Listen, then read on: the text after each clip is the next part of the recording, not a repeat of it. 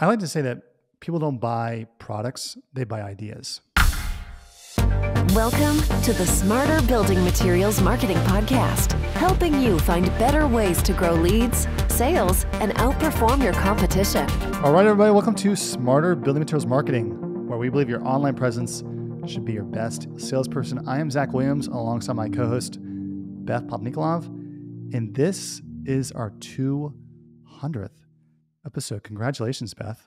You did it. You made it this far. You. I feel like there should be like a cowbell that gets rung or something. That deserves some fanfare. We've been talking about this day for a long time.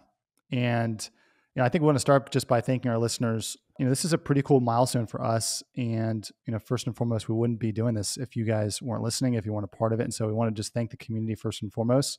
And in addition to that, so we've been looking through the archives and thought it'd be really valuable to say, if we look at the breadth of our work on the show, what are the things that over 200 episodes have been very insightful to our listeners, but still ring true today? Like we've got some episodes coming up about ChatGPT and AI. We're talking about changes that are happening to content. We've got some new manufacturers that are going to come on the show. A lot of really excellent content planned for our listeners.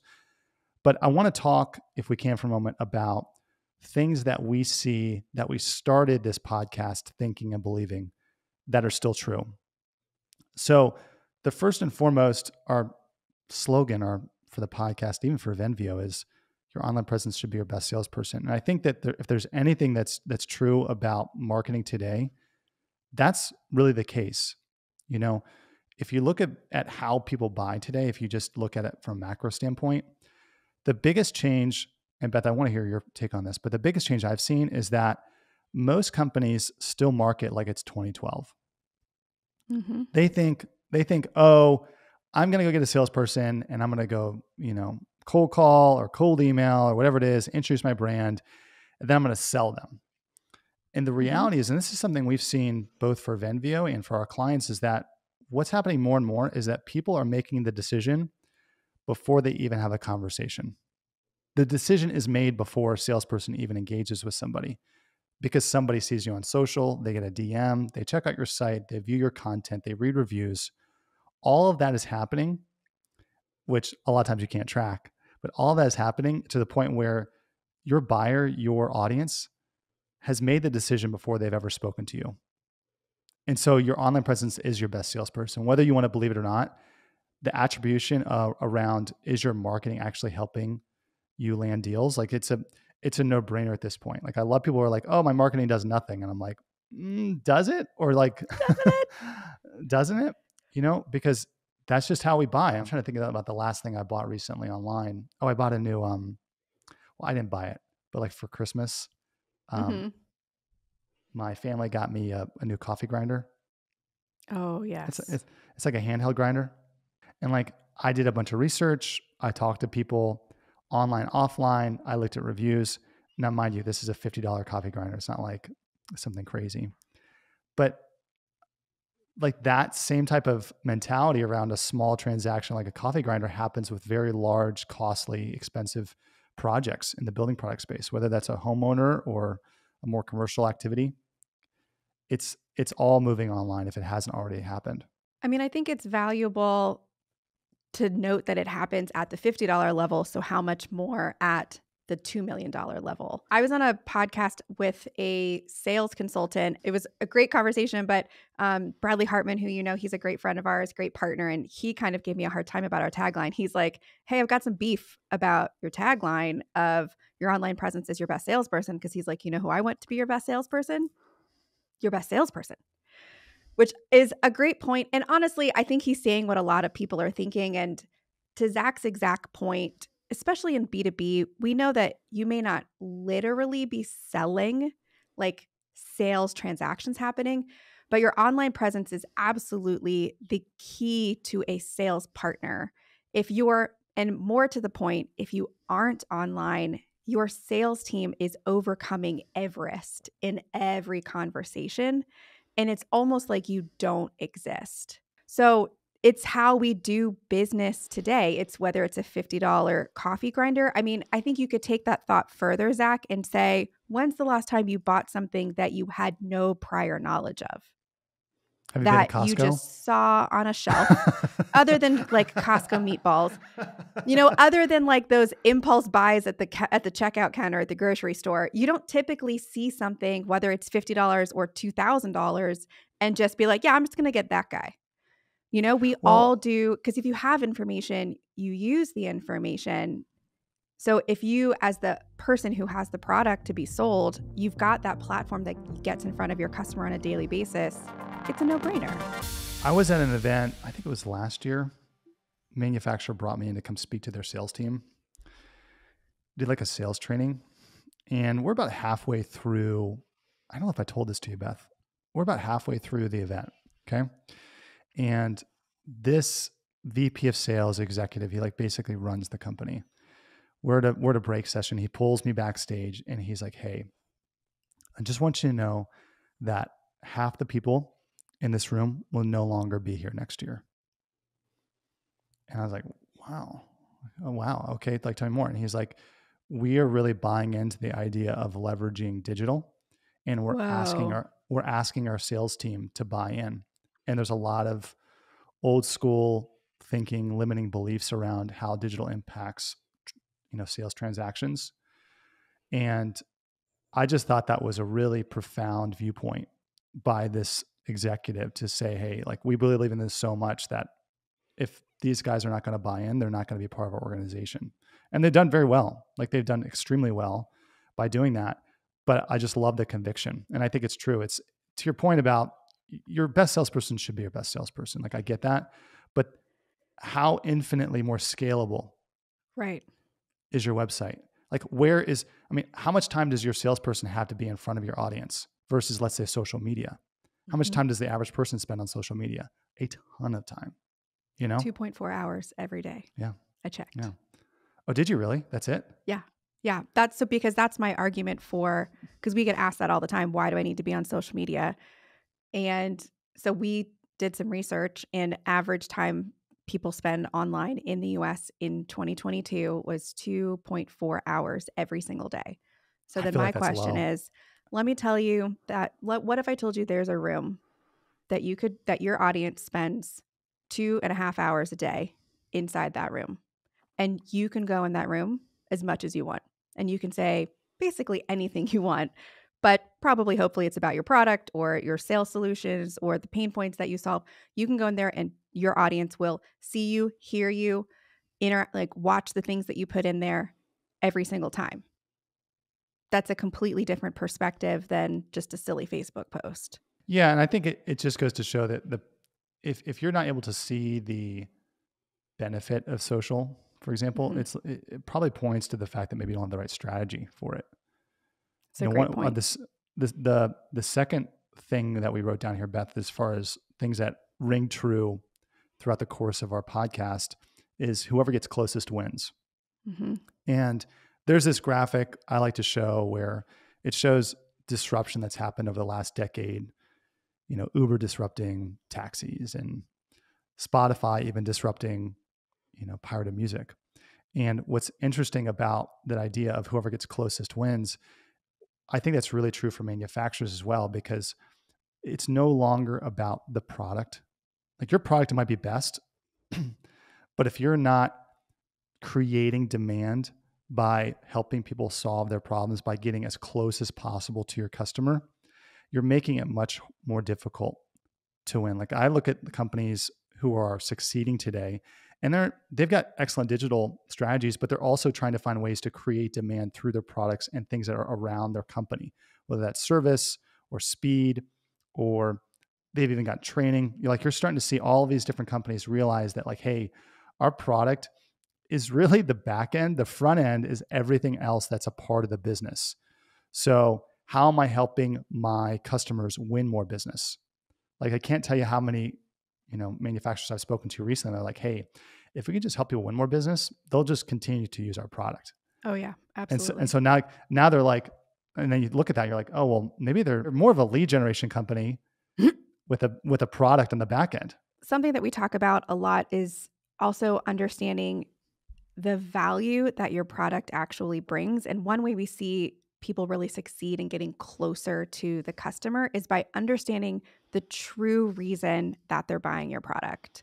And it's actually beyond features and benefits and color options, and going beyond that and digging at what are the results that they're going to get and making it something that I can understand. Give me a soundbite that I can walk away from as a junior architect and go advocate for your product to the principal or to my client, and giving me something that as a contractor owner, as an owner of a contracting company, I can go to my team and advocate for, this is why we're going to start to install this product instead of this product, and this is how it's going to directly improve your projects, your timelines, whatever.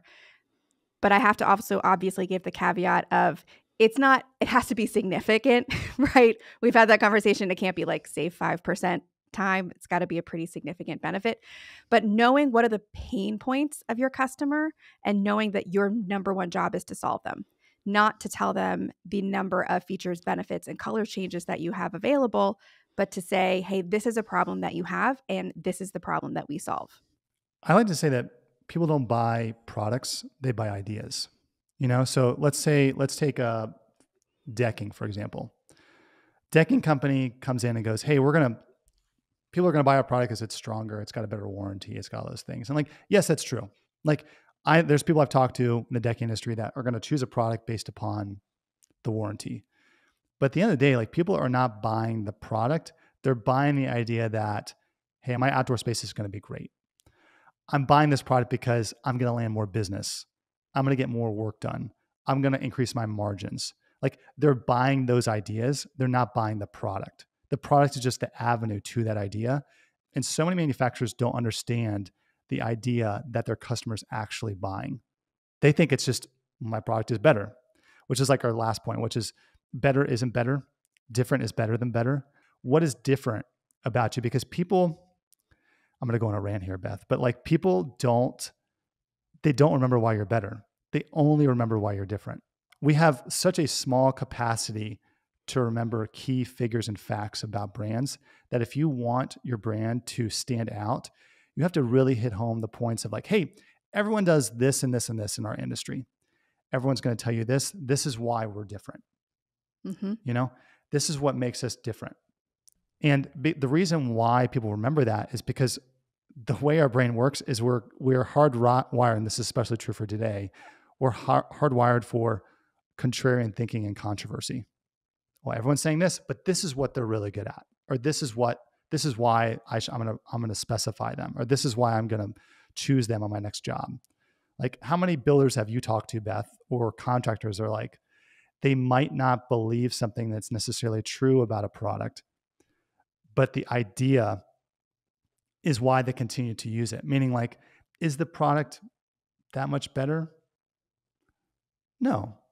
But what it is it does speak to an innate need and idea of what they actually want in their lifestyle, or what they're trying to accomplish on a job site, And I think introducing different is a great way to be memorable, like Zach is saying, because you're introducing a question, you're giving them a problem, and our brains will just come back and solve that problem. And if you're better, that means you're really saying like what you're doing is not good and not as good. And now you're basically putting me on the defensive. But if it's different, now I'm questioning like, well, what else should I do differently? I wonder what difference that would make. And you're giving them a problem to solve. So they constantly are just coming back to your product over and over and over. And if nothing else, exactly. They have to make a choice. Exactly. Mm-hmm. Exactly. I'm trying to think of an example of this in, everyday modern society. Like, if I think about, I'm going to go off on a limb here. Like, think about the Cheesecake Factory. Okay. Can't wait for this analogy. Okay. Yeah. So when I say Cheesecake Factory, what do you think of? Their giant menu. There you go. That's why they're different. Different. Is the food better? No. Is the menu better? No. Is the menu better? Is their service better? No, it's not. But what's different is they have a giant menu. Yep. I mean, I think about things like that with Starbucks or Peloton or any, I mean, I know they're not doing, no one's doing necessarily very well right now, but they're different. They're different because, oh, you can be at home and do this. You don't have to go to a second class. You can do it this way. The same is true for brands. The more different you can be. Another example of this is Big Ass Fans, which is kind of in the building product space. They're different because they're like, hey, our fans look great. They perform really well. And they're not generic. You actually think about it, right? It's different. I mean, the list goes on and on and on. Like, look at any brand that you buy, you're buying it. And the thing that's memorable to you is how it's different. And I think in the building product space, we've just seen such success with people who align around, no, we're not going to do exactly what you're doing. Tree molding is actually a great example of that because, I mean, are there few things, what's more commoditized than like molding and trim? Not a lot of things, right? It's just wood. That's not a dig. Those are just facts. And they were like that they are in a category that everybody has accepted. Yeah, we're a commodity and we're really beautiful and like our lines are really clean, but there wasn't really one way to look at anything and be like, this is this brand and that's that brand. So they went hard on building a brand. And that in and of itself was really different for their category. And they've seen huge success and adoption because of it, because it's difficult to remember the brand name for a highly commoditized product. So they made sure that you knew their brand name because they were the only ones building something that was memorable. So Beth, I want to ask you a question. You didn't know I was going to ask you this in closing. Can't wait. You look back over 200 episodes. Like, what's your biggest takeaway in doing this? Like, what's the biggest thing you're like, man, this has really benefited me, or this is something I really look at and go, wow, this is, I don't know, stood out. That's a great question. I actually have a very easy answer because I think about this all the time. So this isn't going to sound surprising, but we hear all the time, we know firsthand that the building materials from a marketing, specifically digital marketing perspective, isn't what you would consider cutting edge. Most people say it's somewhere between 5 to 10 years behind. And that's something that you just hear so often, like you hear that drumbeat. But when I think about the hundreds of guests that we've had on, and they are obviously a sample size that represents a significant larger population in our industry, it's not like it's just these agencies who build websites leading the charge into the digital era for our industry.